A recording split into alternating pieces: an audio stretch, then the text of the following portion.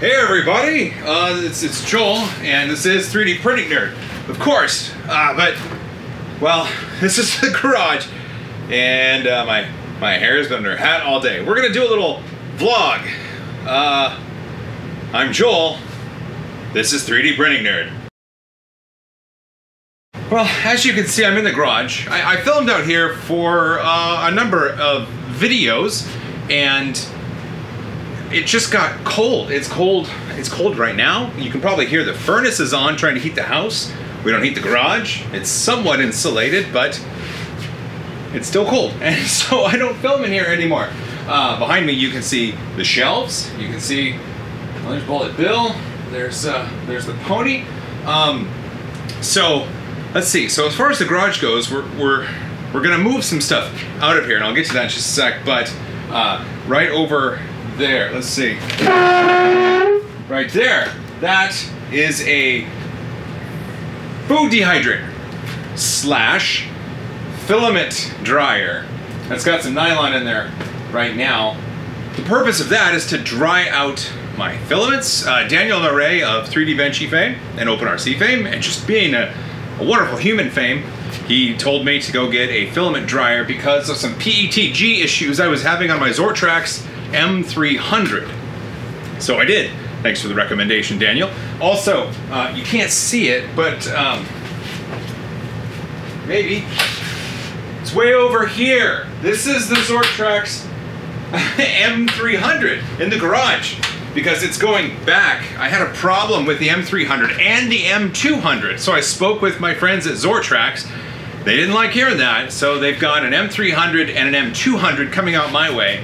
Plus, apparently, I also have an Inventure, I think is what it's called. It's a new machine that can take some new materials. It's supposed to be really cool. I hope to showcase those on the channel and just kind of show you what they're all about. I was really excited about the M300, but man, I had some issues. And, well, it's going back, and I'm getting a new one. Hopefully there won't be issues. Yeah, well, I'll tell you what, since we've moved out of the garage, let's go upstairs and let's take a tour.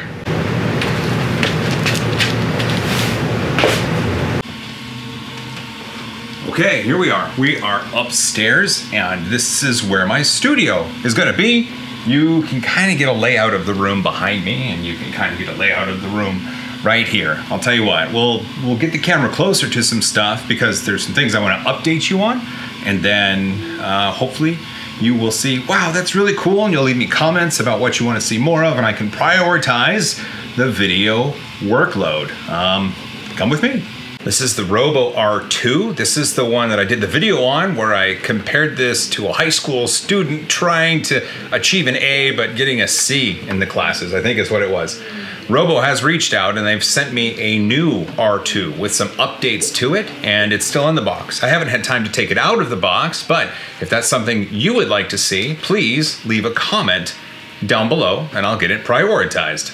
This is R2 next to the Robo R2. So here's the box right here, right behind my head, right here. That's a TiVo Tornado. TiVo sent me the Tornado, and they didn't give me any sort of timeline or any sort of review requirements. The TiVo just sent it saying, we'd love to know what you think about this machine, and when you have a moment, please take it out of the box, set it up, and get to printing on it. I was hoping to get it out during this Christmas break. I don't know if I'll be able to, but if the TiVo Tornado is something you'd like to see on the channel, why don't you leave a comment down below? Right, R2? Can't do it. Hey, we're still on the floor. And, ooh, this is the Zix 3D printer, and these are enclosures for the Ultimaker 2 and the Ultimaker 3 3D printer. I have a review ready for this, but I haven't filmed it because I'm not sure if that's something you want to see. Of course, if you want to see the Zix review, please leave a comment down below.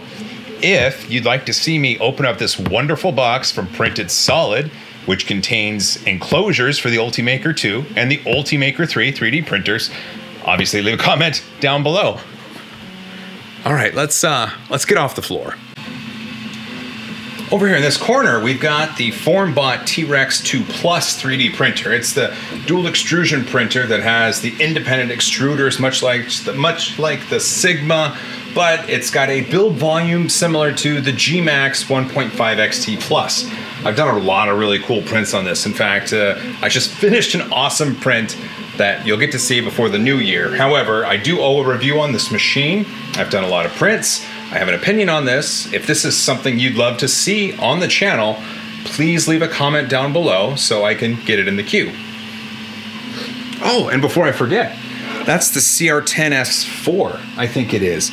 And, well, this was printed on the Raise 3D N2 Plus. This is the Mega Man Blaster. But it's kind of small for me. So what I did is I printed this on the CR10S4 right here. Much larger, much bigger. And the goal is to finish this because it's not gold and yellow in the video game, it's blue. So I would, prime it, sand it, paint it. I'd try to get Bill from Punish Prompts maybe to help me out with some tips. So I love having him on the channel. I think you guys like it as well. If seeing me finish a model such as this Mega Man Blaster would be something you'd want to see on the channel, leave a comment down below. All right, here is something really cool. I found this model on Thingiverse, and it's a measuring cube. It's supposed to replace all of these. I love me a good kitchen gadget, and I love me a good practical print. So the plan is to kind of show you around this cube and to test whether or not each of the sections actually correspond with a measuring cup size. And if something like that is what you want to see on the channel, more practical prints, more kitchen gadgets, more testing of prints, then leave a comment down below. This is the Palette Plus from Mosaic, and it's just finished a pretty decent print. It looks like this. There we go, and there's the purge block for it. I really like this, the Palette Plus. I almost lost my words there. I think that there are some things to take into consideration before you consider purchasing it. But once you have it, once you get it dialed in, once you get everything tuned up, it can produce some amazing results. I currently have it hooked up to my Gmax printer right there. Let's see if you can see that. And the Gmax, which obviously has a BuildTak removable build plate on it, is wonderful. With the palette, it's otherworldly. And is that something you want to see? Do you want to see kind of a deep dive into the Palette Plus, the hardware, kind of show off some of the prints it's made and some of the things I found out about it? If that interests you, please leave a comment down below. Well, right here, this is the Raise 3D N2 Plus 3D printer, and this is the Bondtech dual drive extruder for the N2 and N2 Plus 3D printer. Bondtech was kind enough to send this over and asked me to get it on the N2 Plus at some point so I could give it a try and let you guys know what I think and show you some of the cool stuff that it's able to do. If that's something you want to see, if you're interested in seeing the install of a Bondtech dual drive extruder on the N2 Plus and you're interested in seeing the prints it can achieve and just, I don't know, I really want to send some flexibles through this. If that's something you want to see on the channel, then please leave a comment down below. All right. Well, I think we've come to the end of this little choose your own adventure vlog for the channel. Got my computer right here. I do need to get the footage off this and get it here so that I can get it to you and published in a few hours. I do have some cool things coming up. I'm looking at a metal 3D printer later in the day. I'm also taking a trip down to Puget Systems because they built me a machine and I get to go pick it up. After all that, of course, it's going to be Christmas and New Year's and all sorts of fun stuff. So please, whatever you saw in this video that you want to see more of, leave a comment down below and let me know you want to see that on the channel. And then with enough comments and enough people, I can prioritize what to do with the little bits of time that I do get. So thanks for watching. Don't forget to subscribe.